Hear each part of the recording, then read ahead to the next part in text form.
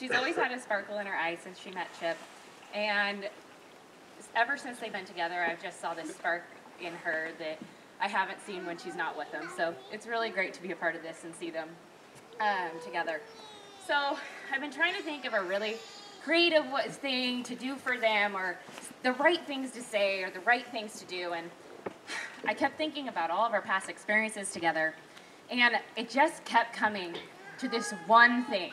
So Molly and I, we have this interesting relationship where we can put songs to almost about everything. And this one time at an Air Force Base show that my dad had, we made a song to the Flintstones. And so I decided, well, what can I do? Gosh, what can I do? Well, I might as well make a song for Molly and Chip. Hit it!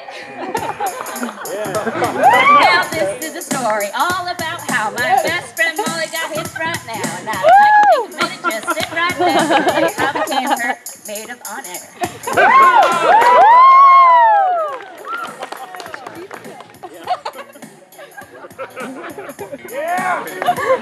In good old Snohomish, we had fun and rage. On the blocks is where we spent most of our day. Chilling out, maxing, relaxing, all cool, and checking out the guys all over school. When Molly came up and tried to act all cool, started telling me she met a new dude.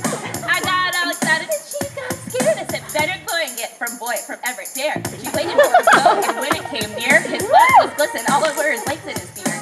If anything, I can say that this was weird, but oh, forget it. They've been together for 5 years. He got down on his knee and feeling so great. He said to his love, will you roll with me forever? She looked in his eyes and said, forever and ever. And to everyone here, we're in this love story together.